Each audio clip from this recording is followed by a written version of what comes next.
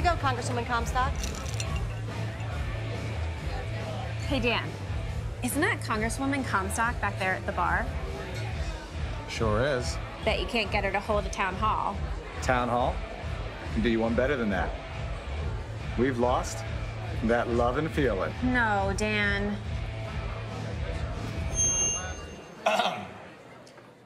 Never hold town halls anymore with constituents.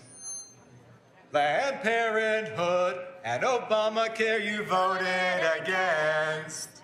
You're trying hard not to show it, but Barbara, you know it. You've lost that centrist feeling, 'cause you've been right-wing appealing. We've lost that love and feeling, now it's gone, gone, gone. You've got to go. Ba-doop, ba-doop, ba-doop, doop, doop. Ba-doop, ba-doop, ba-doop, doop, doop. Nice work, Dan. Thanks, Maverick. Ba-doop, doop, doop. Ba-doop, ba-doop. I'm Dan Helmer. I approve of town halls, bad singing, and this message.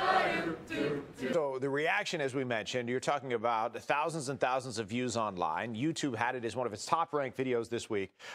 The reviews are not exactly glowing here, Dan. I'll run through a couple of them right now. Stephen Colbert, of course, who put this on his show, saying, worst political ad ever. Huffington Post saying, most painfully awkward ad. And Esquire just said, ad is bad.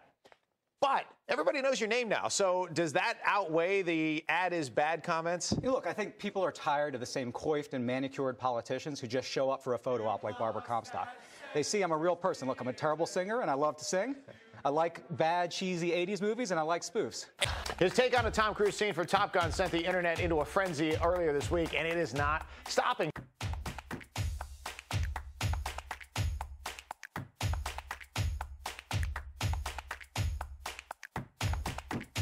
Everybody knows your name now, so does that outweigh the ad is bad comment? People are tired of the same coiffed and manicured politicians who just show up for a photo op like Barbara Comstock.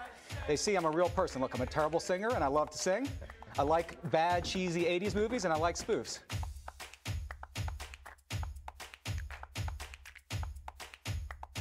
Are you serious about this? Well, we're very serious. I mean, I've been in wars in Iraq and Afghanistan. I mean, I'm serious as they come, and I'm serious about representing us, and I'm serious about making sure that people and our constituents have an opportunity to meet with me, which is something that Barbara Comstock just hasn't done.